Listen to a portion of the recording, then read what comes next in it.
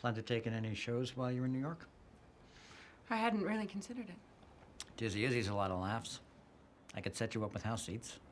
Let's keep the favors to a minimum. What do you do for fun, Esther? I run naked through the pages of the United States Criminal Code. Really? I believe I can say with some conviction that the arrangements are in place. Where is he? Miss Randolph, do you wish to be privy to these revelations? In for a penny. I applaud your boldness.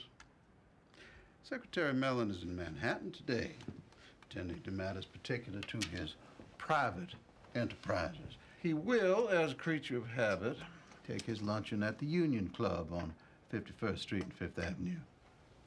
How do I get in there? You, Mr. Thompson, cannot. However, Mr. Charles Rickson of Missouri can, owing to a reciprocal agreement with the Kansas City Club. Charles Rickson. You have prospered mightily in beef, Mr. Rickson, and your name is on the register. What do I need to know? Andrew Mellon is one of the richest men in the world.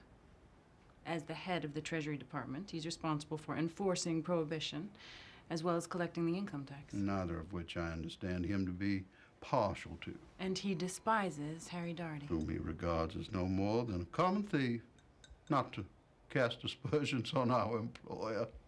Is that enough to get Mellon to arrest Remus? The Secretary's business interests are manifold.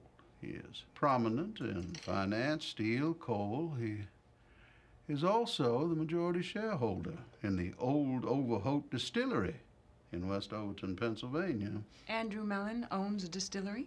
Pointless possession in this day and age. But it is remarkable how large small irritations can loom in the minds of great men. That's all you're going to give me? Rather more than you walked in with. The rest will be a tribute to your resourcefulness. You know, I don't think I do want to hear everything.